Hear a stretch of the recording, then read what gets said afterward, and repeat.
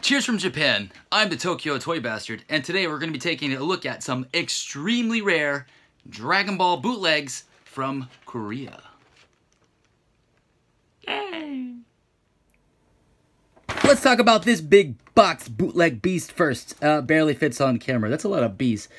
Before we dive straight into this and look at this box in detail, I want to give a shout out to Tony from Retro World Korea. He is the man that always hooks me up with these awesome bootlegs from Korea. Normally he's able to come out here to Japan and do some trades with me, but due to the current situation with the pandemic, I'm even lucky that he was even able to ship this to me. So yeah, definitely check out Retro World Korea and his web shop. He's always got awesome bootlegs, keshi, random weird retro stuff from Korea and Japan. And currently he's unable to ship to the US, I believe, but that hopefully will end soon. But I'm glad he was able to ship to Japan because he sent me some real beauties, and we're going to take a look at them today. Let's start with this one and get a closer look at the box. Okay, I cannot read Korean, but I'm assuming this says something related to Dragon Ball, but who knows. If you can read Korean, let me know in the comments what this translates to. Steven, can you help me out? Also, we have the word Dragon Bowl. Bowl, B-O-L-L, not B-A-L-L. Another, I see dragon spelled D-O-R-A-G-O-N a lot in Japan. I think that's just because of the Japanese phonetics Dragon Ball. But this is from Korea. I'm assuming that this was produced around the early 90s just due to what's on the box. You will see that we have a few different figures in here. So we've got this giant Goku, Kid Goku. We will open this, take a look at these in a second. Let's take a look first. We've also got these nice little window panels. We've got a Goku in here. You've got this lovely artwork of Goku, obviously original, very cool. And you've got this Super Saiyan version, and also probably the best artwork on this entire box is this guy right here. Just look at that guy. Just look at that. I love how they've like airbrushed his muscles, but there's like no, like some detail, but there's no detail in his hair. It's just flat. I love it. Definitely need to try to, if you didn't already scan this, Tony, and make this into a t-shirt, I will try to see what I can do. But yeah, also, yeah, Tony does also have some t-shirts of some really weird Korean box art and things, so you should definitely check out his web shop for that kind of stuff too. I will leave a link at the end, or I'll leave a link in the description. So check it out after the video, of course. Let's see, we got down here, we got another logo with a Z in the middle. It's different from the top, so I guess that's implying Z. Because this is a mishmash of Dragon Ball and Dragon Ball Z.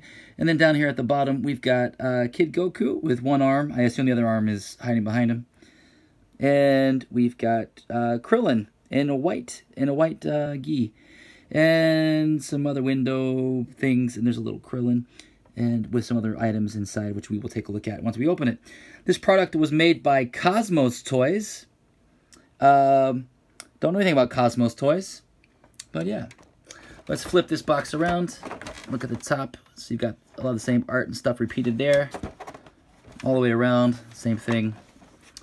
Yeah, more of the same. Is there any dates written on here? Yes, we do have a date right here. I was pretty close. 1993 was when this box set was released. And then on the back, we've got all of those pieces of art in glorious, what's the deal? What's the word? Glorious big size? Man, my English is failing. Okay, let's open it up.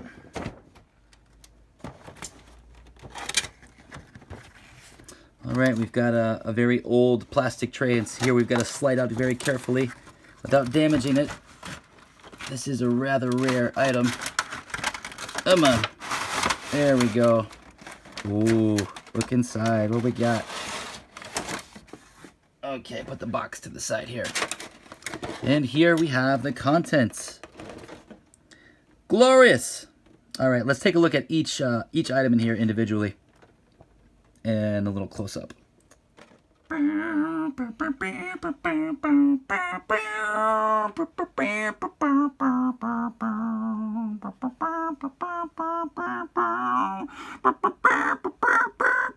What the fuck is this?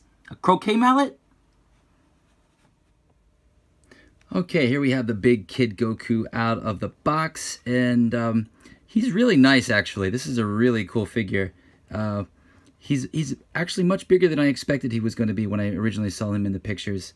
And he is made out of a very cheap, soft vinyl, Sofubi type material. And you can see he's hollow with his little butthole there. He's got, you know, your standard limited Sofubi articulation at the arms, head, legs. Not like you're buying this for articulation, or if you're even ever going to be able to find one of these. I highly doubt it. But, you know, this video is so that you can see it for yourself. He's got his dumbbell. I'm not going to try to stick anything in here and break him, but he's got his dumbbell. He can pump some iron. Pump some iron! He's got his this should be where his power pole would go, but let's take a look at this real quick. Let's take a look at this. Yeah, so you've got like the case, like the what do you call it? Like not a scabbard. Well, anyway, the case, like the encasement of his pole. It's even got like a little kanji or something there.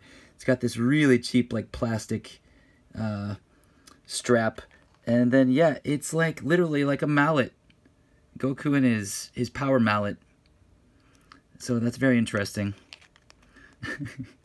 So yeah, I guess you could swing that around on his arm there, and well, that didn't last very long. Okay, and not broken. It's just, I guess you're supposed to tie this to him. So I'm gonna just leave that away like that. He also has a real fabric belt, which is a nice little touch. It looks cool. I like when a figure has like a fabric belt or a fabric cape or something like that. So that's kind of cool. And yeah, like the paint apps on this are actually pretty good for being a bootleg. I can't say the same for the other ones that were in this set, but yeah, this set is pretty cool, especially for this guy right here. I don't think he's based on any other Dragon Ball figure per se. I could be wrong. He reminds me, he looks very similar to some that I have, but he's not exactly the same. So if you know the figure, I mean, I could just be absent-minded right now. If you know a figure that this is based on, or you think it's based on, let me know in the comments. One other thing I wanted to point out too, he does have the little logo here, but this is not the Kame logo. I mean, it looks similar to it, but it's like it's got some things going on with it. Like it's the Kame logo with some extra things going on. I don't even know if it actually says anything. I don't even know if that's a real kanji.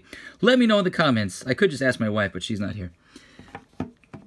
And then on the back, I would have to blow dry this to attach it properly. This is his tail, and his tail actually is like really nice. This is really cool. This is really like retro and awesome looking. Like this is something this is definitely something more like out of the 80s than out of the nearly mid 90s. So this is really cool. I would like to see some more of something like this out. That I wish they would have produced more stuff like this. Especially with like this cool, thick, chunky tail. It's so awesome. But yeah, if you're not familiar with soft vinyl toys, like in order to not break that, you need to blow dry this and stick it in, which I'm not going to do that. I'm going to leave them in the box displayed for the moment. So yeah, that's this guy. Let's take a look at the other dudes. Up next in the set, we have this little tiny Krillin. Look how tiny he is.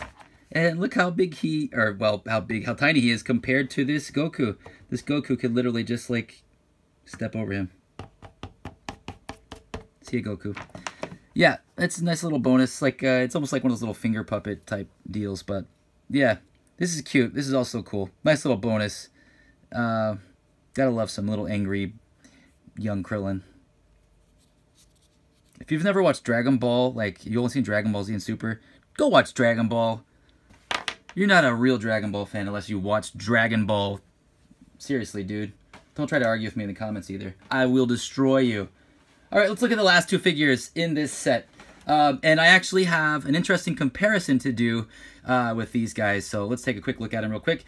Up first, we've got Super Saiyan Goku. Let's adjust the camera. Super Saiyan Goku. We're going to call him Goku. And these were actually based off of, I believe it was a Yutaka set. It might have been, what was it, Hardy Robin? It might have been a Hardy Robin / Yutaka / Epoch. It was one of those like three like kind of cheapo companies that kind of worked with Bandai back in the day. Actually, Epoch was his own thing, but like Yutaka and Hardy Robin, like they worked with Bandai and released like really cheap toys like Sofubi and things. So this was an official release originally. It came in a 2-pack with this one, but these are obviously bootlegs. I do have an official version of this, so we're going to compare it in a second, but let's take a look at these guys. So yeah, so the original ones of these were actually made in Korea, so they just took the molds and made these bootleg versions of them. They're pretty similar in size and things and color. So let's just take a quick look at the back. The paint's not too bad on this guy, but his face kind of scary. Also, why does he have black eyebrows and black eyes? He should have yellow eyebrows and blue eyes or green eyes. And then on his foot, not sure how well that's going to come on. Yeah, you can see it. It says Korea. And it has, I think, what was Japan here. And then it has the official, like, BSFT. This basically just ripped straight from the original mold. So this is not official in any way or capacity. And then over here, you've got the base form Goku, which unfortunately had a bit of some paint errors in the factory. So he looks like he's been... you know, maybe he's just been painting, practicing his kanji. And, yeah, there's that guy. And he's got the same thing going on his feet there. Let's take a look at him next to a legit version. Okay and all right. Okay and all right. We have, alrighty. We have the bootleg right here, obviously. And this is a legit release. Let's take a look at the differences here. Let's get close on the face. So you can see that the color on the skin and the paint apps on the legit version are a bit different. Although not that different. Like the paint apps themselves are not too much different. The eyes on this one are painted a little bit better, and but the skin tone is a bit different. Obviously, the paint on this one is all over the place. But yeah, this one's just cleaner looking. But yeah, you can tell it's identical sculpt. And they use the exact same mold. Like they didn't like rip a mold. They didn't like rip a figure from a mold and then make a new mold. Like they use the exact same mold. You can tell because the details on both are pretty much the same. There's no softness on the other. And we can tell that more when we look at the feet, which I will get to in just a second. On the back, yeah, same thing, like almost identical, just the paint looks a little different. The seams and everything are all the same, just a little bit different color plastic or vinyl, soft vinyl. These are also soft vinyl too, I failed to mention that. And one major difference you can tell about these guys, other than just a slight color, is that this one has a darker blue boots with no paint, and this one has lighter blue boots with gold paint. So yeah, that's another major difference there. And then if you look at the feet, obviously they're different colors, but you can see that they have the same stamps and they're almost identical. So you could tell that they use the same mold for these. Although you can tell that this one, the N is not as N is not as pronounced on the Japan as it is on here. So yeah, that's what you get when you try to make cheap toys in Korea in the 80s and 90s. The company just stabs you in the back and just cranks out some of their own and releases them in country. So I forgot to point out that Yutaka and Bandai and all these other companies, a lot of their stuff was made in Korea, but they were sold in Japan. So yeah, just want to clarify that the legit versions were not made to be for sale in Korea. They were made to be for sale in Japan. So I don't blame the Korean manufacturers with Cosmo Toys for putting out their own versions if they had the mold on hand. So yeah, anyway, that's these guys. I'm gonna stop rambling about them. Let's go to the next set we have to look at. And here's the next set we're going to be taking a look at. I'm having to hold the camera this time because this one's even wider than the other one was. So let's take a quick little pan across here. So over here we got some, we got like a wallet or a little pass holder. And we've got some cards, some various cards, colorful cards, and some little display. We got Super Saiyan Goku, not officially licensed, but officially stolen artwork. You know, they didn't try to draw their own Goku. And then over here we've got logo, Vegeta, And over here, Super Saiyan Dragon Ball Z. Before we look at the figures themselves, because I don't want to spoil those too much, we can see that this was produced by Hosanna Toys. So, and you've got some numbers there, blah, blah, blah, blah, blah. Okay, now let's look at the toys.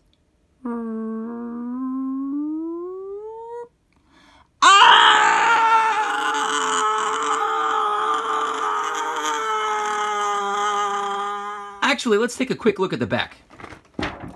There's the back. And here is the blister card with all of the figures and items taken out. Actually, a really nice blister card on the front. I love all the artwork on here. Just take it in.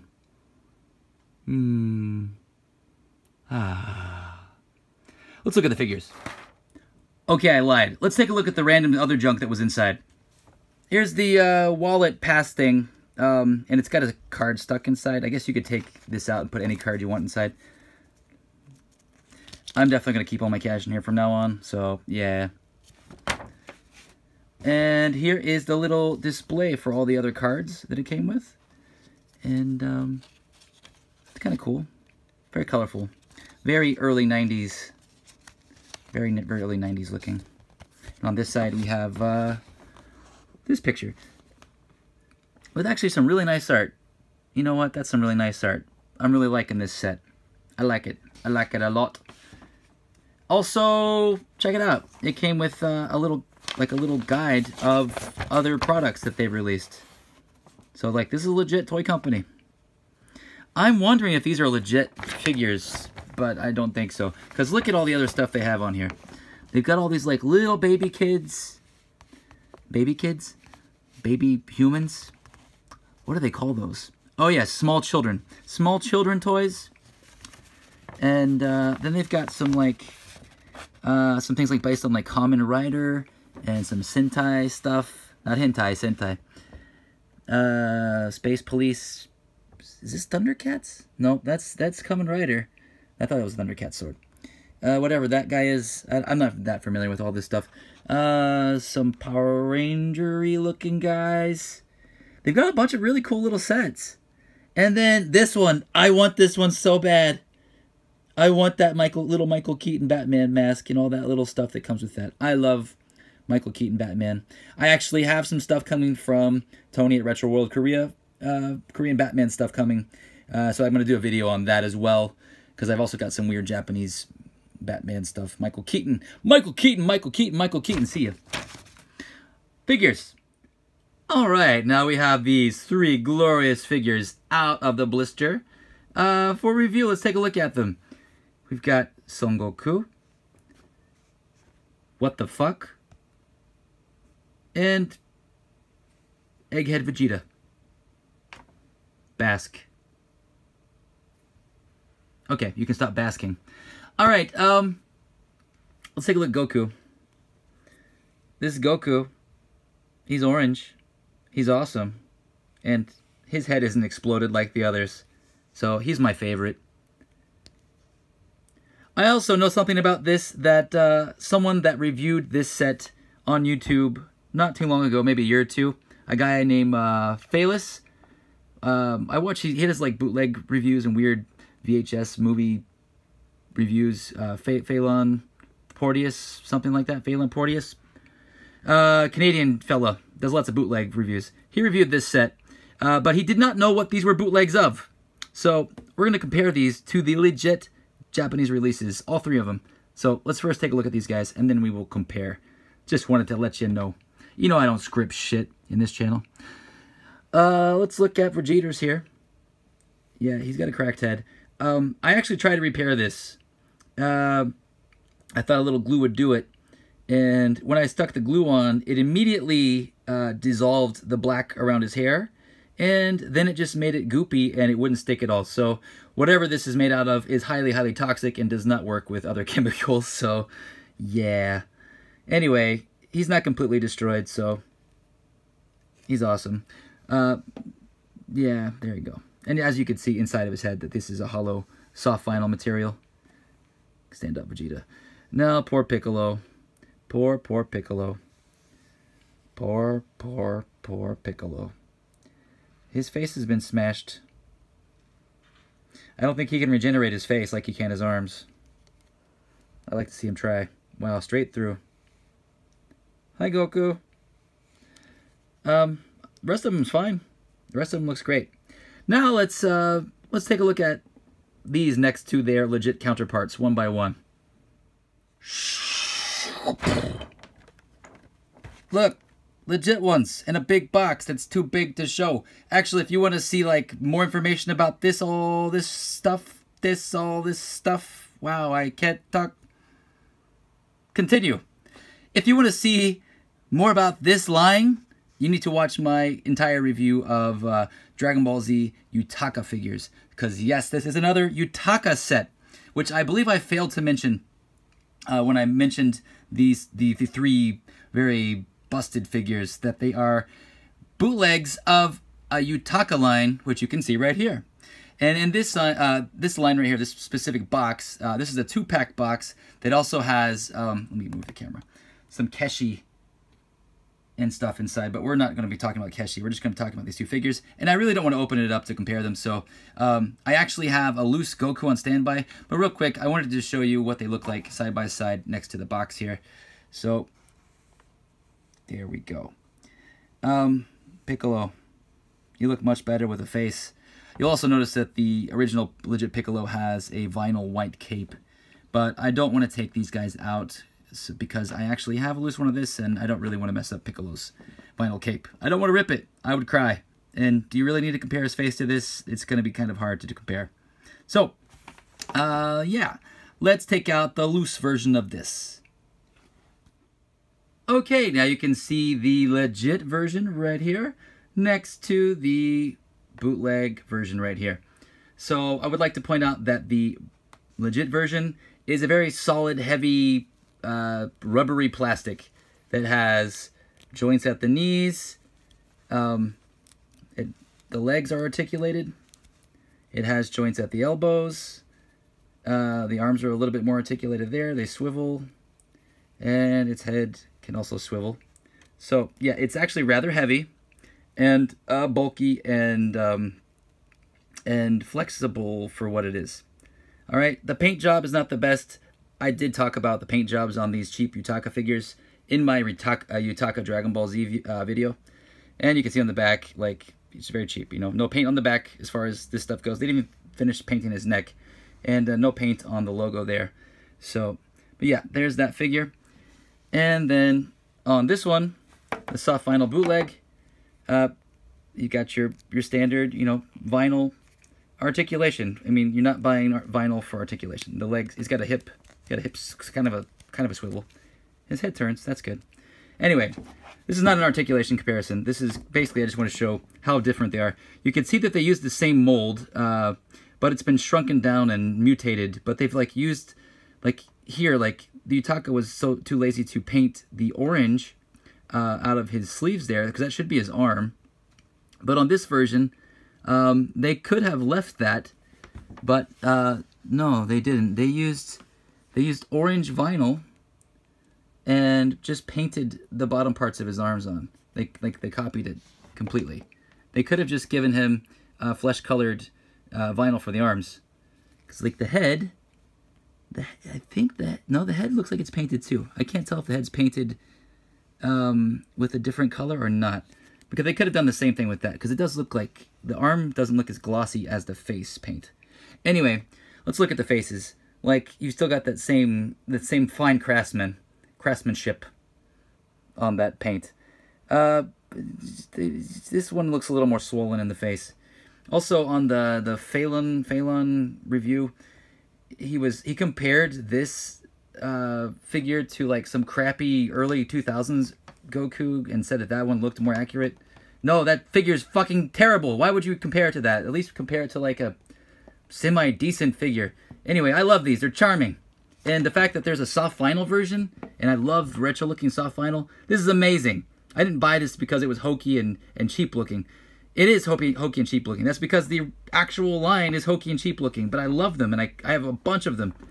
But the fact that they made this kind of cool, like, 1970s soft vinyl style in the early 90s of that figure line is really cool. and it's a shame that the other three have exploded faces. Let's look at those, shall we?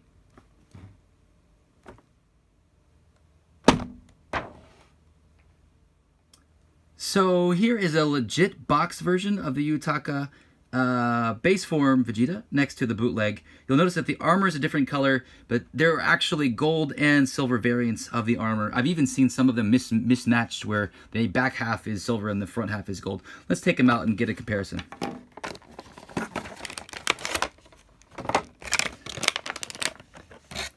Also, look at that tray. It's a little too much, don't you think? A little too much space for his hair. It's not, doesn't have an afro. Also, just look at these rinky-dink legs. I mean, I talked about this. I compared him to the other figures in size in my Yutaka video. So, yeah, we're not going to talk about that. But, yeah, just look at them. Look at them. They're perfect, identical twins. I think these shoulder pads... I don't want to break this. Gosh, I don't want to break this. Okay, I'm not going to break it. You'll notice that the armor on the legit version is actually, like, it's not molded on. Like, you could take it off. It's removable. Even the side part have little flaps here that can be taken off. And he's got the same articulation. He's got the swivel and the bends, and his knees bend, etc., etc. His head turns. Whereas this one, all the armor has been molded into the figure as soft vinyl, which, like, that's cool. It's soft vinyl. Yeah, so same thing going on. But let's take a look at the face, because that's the main thing I want to talk about. I don't know what to say about this face. I mean, it speaks for itself. Yeah. It is such a shame that he's got that crack in his head, though. If you guys have any recommendations of, like, the best adhesive or glue to use for, like, really shitty, old, brittle, toxic plastic, let me know.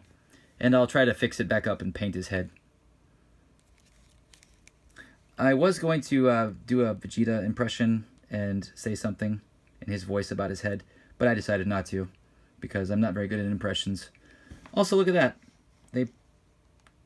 Why did they paint a mullet onto the back of his neck? The other one, they didn't even bother to paint the back of Goku's neck. Is this black plastic that's been painted skin color? I don't know. The mysteries of Yutaka. Anyway, next. Before we go, we have to take one more quick look at this unfortunate Piccolo. Oh, man. I guess I'm going to have to seek another set of these out. I mean, these are really hard to find. The Phaelus guy, I don't think he knew how rare, or maybe he did, how rare the set was. He didn't know anything about the Yutaka figures, so you can check his review. He just makes fun of these guys. I mean, at least his face wasn't exploded on his Piccolo. But, yeah, man. Yeah, the Yutaka figures are awesome, but the fact that these were made into soft vinyl, and, like, it's not that bad. I mean, but these are obviously toxic. When I tried to fix the Vegeta's hair, like, the paint rubbed off of my finger, and super glue got on my finger with paint, and it didn't wash off for several days. And I was worried that I was gonna not wake up in the morning. So anyway, there's Piccolo one more time for you. You know, I can't get enough of this Piccolo. So I did have an idea of something to do with this, you know, not to let it go to waste, because this head is a separate piece.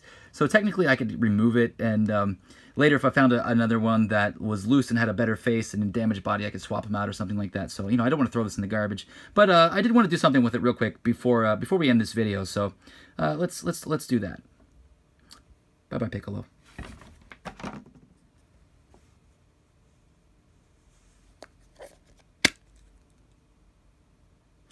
You know what I'm going to do, right?